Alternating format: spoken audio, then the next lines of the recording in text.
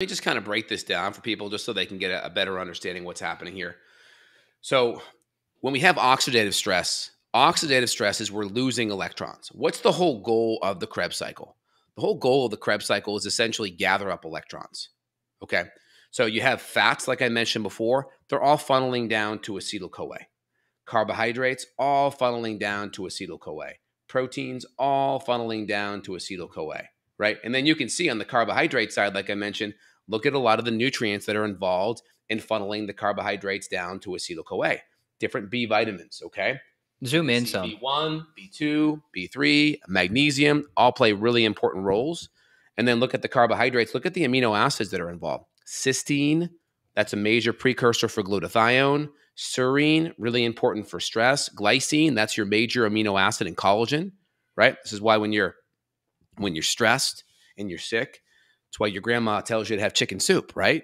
Especially with the whole bone in there, because you're getting a lot of these amino acids in a liquid form. So if your tummy's doesn't feel good and you're nauseous, right? Because the infections tend to really cause nausea because your energy is going to fighting an infection versus digestion. So it's trying to shut that down. That's why your grandma said chicken soup, right? Ideally, we keep the noodles out. Now, look at the fats, right? Look at where the fats can go. So the fats go down to acetyl CoA, but it can also go and create these ketones, right? This is beta hydroxybutyrate. This is a ketone, okay? Now, really important here. So we have this acetyl CoA, right? This is kind of our energy currency that everything gets converted from our three major macronutrients, fats, carbs, and proteins. And again, if you're listening on home, is a video version of this of me going through it. I know it's a little confusing, but I'm going to try to break it down.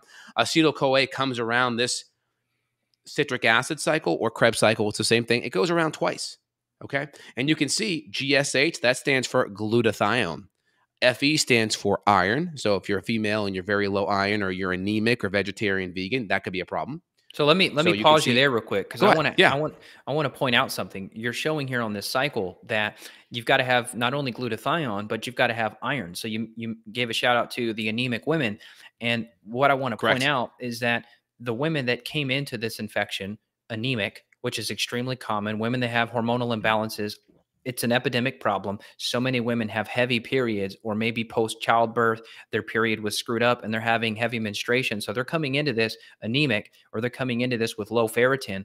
And then that's compounded by maybe a mold exposure where now they have low glutathione levels.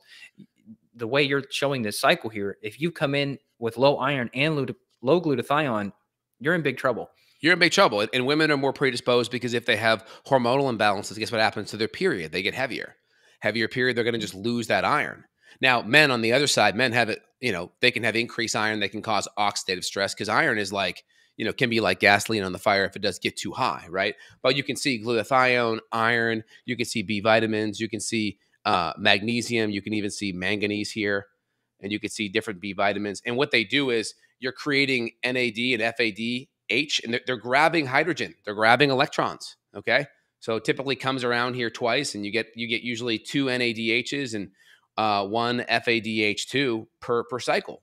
And then essentially all of these things will jump into the electron transport chain next, if I could find that section here. But the electron transport chain is the next big step where that kind of gathers nutrients. But for today's talk, this is really the most important thing. And then just to kind of highlight, you can see some of these toxins over here that come in, right? You can see fluoride, HGs, mercury, AS is going to be arsenic, AL is going to be aluminum. So you can see some of these toxins, how they can kind of come in there